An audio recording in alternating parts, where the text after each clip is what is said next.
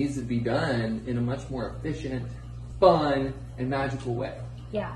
It's all about creating these new experiences that are forever long lasting, not just an experience for a day or for a weekend.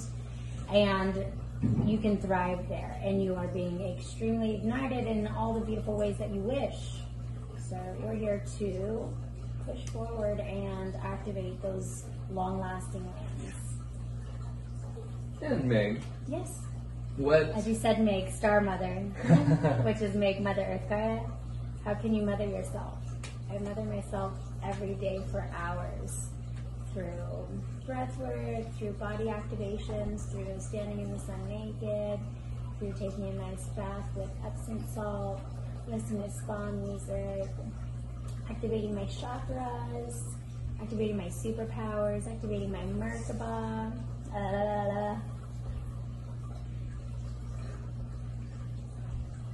So that's how you get activated. Can you share a little bit about what led you here now? Some of your experience getting to this point. Well, I believe strongly that it's just a part of my mission and my purpose to be where I'm at right now. Though I, for years, have created really amazing interactive immersive experiences and turned homes into castles and birthed a beautiful community in multiple locations, and also created interactive immersive experiences around the world and opened up a few companies. Though one day I walked out of Walmart and everyone looked numb to me, and a whole new frequency or vibration or vision came forward, and something just came into me and said, what are you doing here? How did you get here, and what's going on? And after that day, it was just completely different, and I started seeking questions. So I just asked out loud, what's going on? And then I was shown that there's many levels and layers, and there's veils that have covered up the truth of what this creation is. And then I was shown that we are in a matrix, and I'm like, well, what the heck is a matrix? Is it like the movie Matrix? How do I understand this? And then I started getting deeper and deeper, and I totally knew this was the way, through feeling and going and traveling around the world to really ancient sacred places and getting important keys to figuring out what this creation is.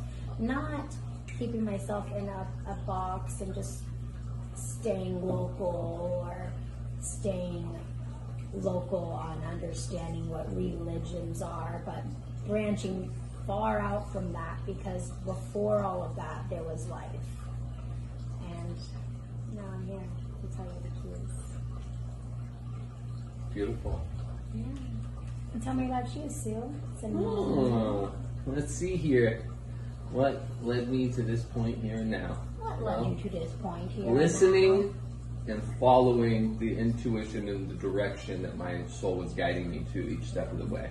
Literally, like, being willing to step out of a career and leave it all because I felt called to the next thing, such as when I was a celebrity hairstylist, and one day I just felt, hey, I have more to give to this world than styling women's hair and making them look beautiful for runway shows.